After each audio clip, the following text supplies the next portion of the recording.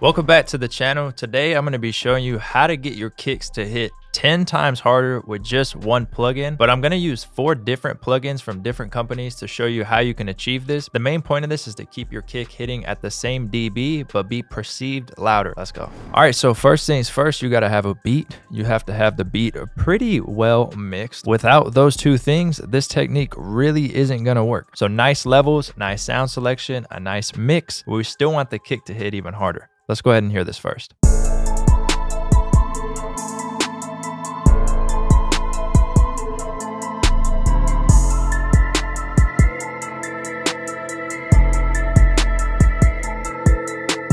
So it's hitting pretty hard, right? But I want that kick to really punch through. Now you might be asking, why don't you just put a soft clipper on the master channel and push the drums into it really hard? You could obviously do that, but I always like to show you different techniques of how to achieve that directly either on the kick channel or before actually throwing anything on the master channel. These are the 4 plugins I'm going to be using as examples today to show you how to achieve them with each one. They're all disabled right now. We need to see what the kick is peaking at. I want to say it's like -6, I believe. Yeah, -5.9. So let's go ahead and refresh this and just let it play.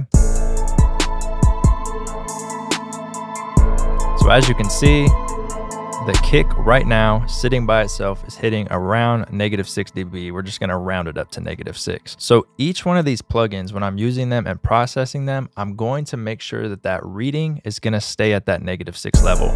And pretty much we could just look right here and make sure we're hitting at about that -6 mark, because I don't want it to necessarily get louder as far as the reading goes. I want it to stay at that same peak, but I want to have the perceived loudness have us thinking the kick is hitting louder. So first one we're going to do is G-Clip. Let me pull this up real quick. This is a free plugin. I don't think it's for Mac. I don't know. It's been free for years. So we have a couple of different things we can utilize here. So we have the gain function. We have the clip. This is going to pretty much be our threshold. And then we have the softness. So if we want a hard clip or a soft clip.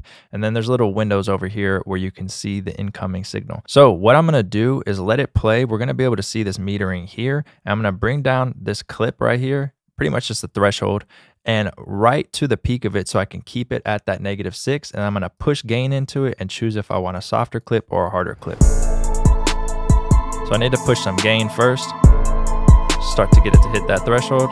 I'm going to start to bring down the clip. I'm going to get that clip to hit at that -6. So pretty much right there. Okay. So now we can start to push this in as much as we want, right? That doesn't sound too good, but let's go ahead and mess with this, and you can see that we're still gonna be hitting about that -6 area. So let's go ahead and push this in and find out how much gain we wanna push into the clipper, and then what type of clip we want, hard clip or soft clip.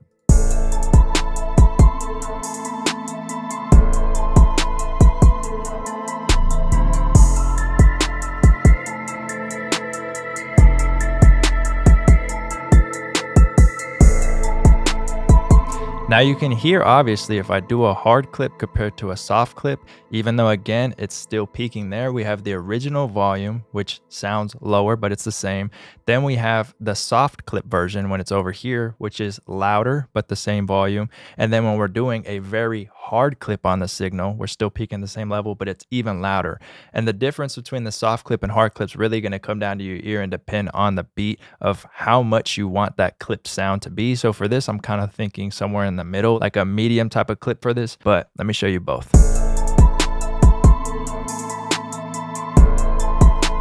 And then soft. So it depends which one you want to do. Let's go somewhere in the middle. And now the ultimate test is to turn this off and see when we turn it off and on if it's still about the same level. For the tutorial, to make it a bit quicker, I'm just going to make sure it's very, very close. So let's go before and after, and we should be able to hear that the kick sounds louder, but it's still peaking at the same volume. Let's just watch right here and then listen.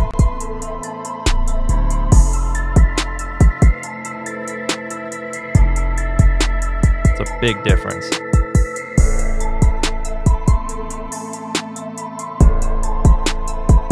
And then if we were to take this and do a harder clip,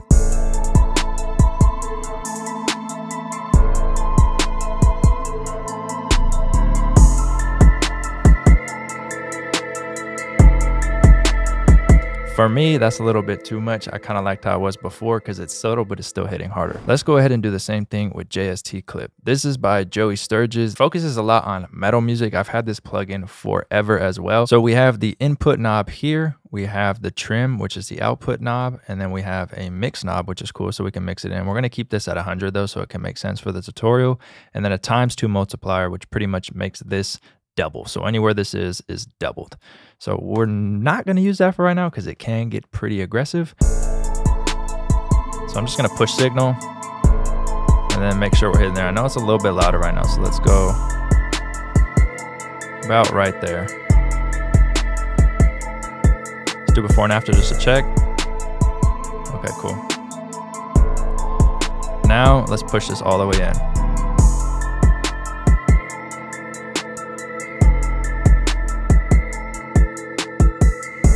And now we're going to do before and after on this as well. This is a bit more of a hard clip for the signal. We don't get the option to choose soft or hard clip for this, but that's fine.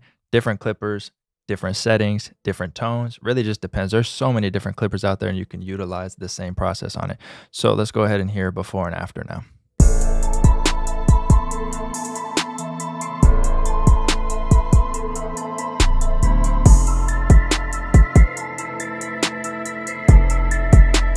Way louder, we're hearing it way louder, peaking at the same level.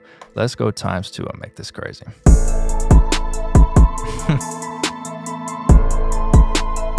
If you wanted that sound, let's do before and after again.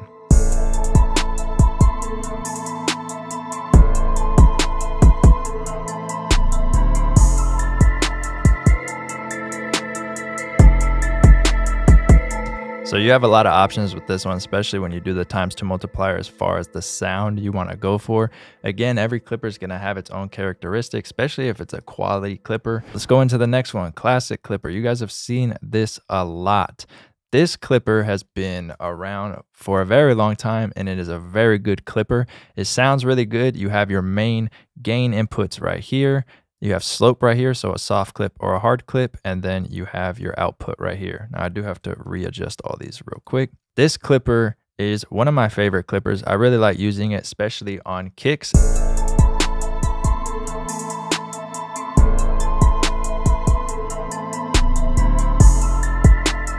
Okay, we're close.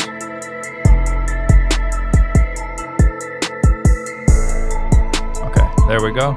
Now I can start to mess with how much gain and the slope. So let's start off with a softer clip and push in a lot of gain.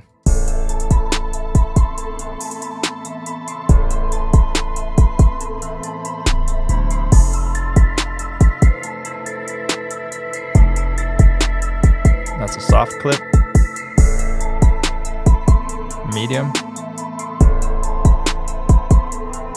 Oh. Hard clip. Kind of liked it around, I think it was -3.5 on the slope. Sounded really good. Let's push it in a little more. All right, let's do before and after on this one now. So here's before.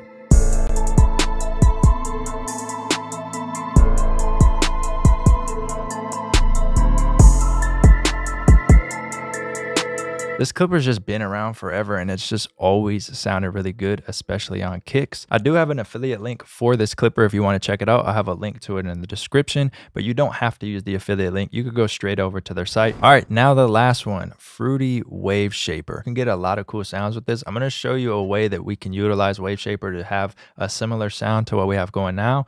And then I'll kind of show you like the crazy stuff you could do with it. We got to click this little icon here. I can actually make this plugin bigger, which is nice. I'll show you what you could do right here later with drawing different curves or using different presets. But all we're going to do is utilize the pre and post in this state right now. So let's go ahead and press play. Let's turn up pre. Let's go all the way. And now let's bring post down.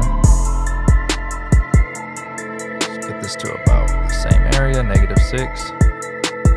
All right, now before and after.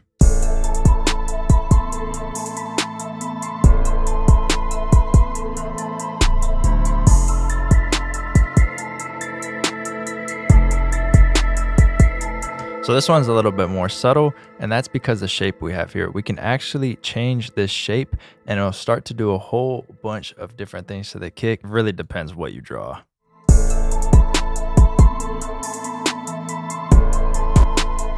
This one didn't sound bad. So let's do before and after on that. I didn't even think this was gonna end up working because I was gonna show you something without the pencil tool, which I will in a second. But let's before and after this because it is still hitting at the same dB.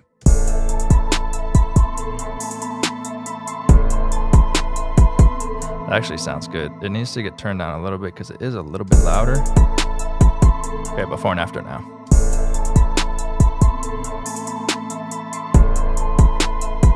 Ooh, I kind of actually like how that sounds. This is a stock plugin in FL Studio. And then let's turn off this pencil tool right here. And now let's just grab this little circle right here and bring this up. Before, I didn't think we we're actually going to get a good sound like that by drawing something random. This is what I was going to show you, but it worked out. So now we have two different things we could do with this. All right.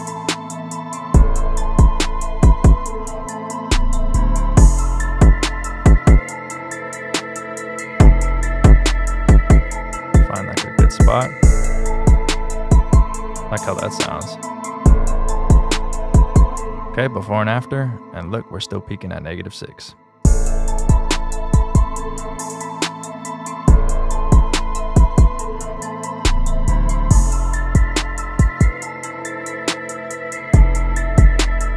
It's actually hitting way harder. Let's exaggerate it a little bit, before and after.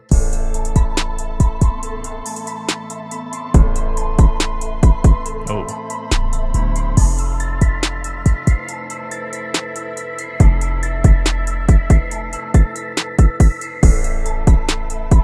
So Wave Shaper is really cool. You can get some really cool sounds with this, especially when you start drawing things in. So hopefully this tutorial was able to teach you a few different ways to make your kicks hit way harder while still peaking at the same volume. If you did enjoy this video, leave a like, drop a comment down below if you guys want more mixing video and mixing tips. As always, appreciate you guys watching. Till the next video, peace.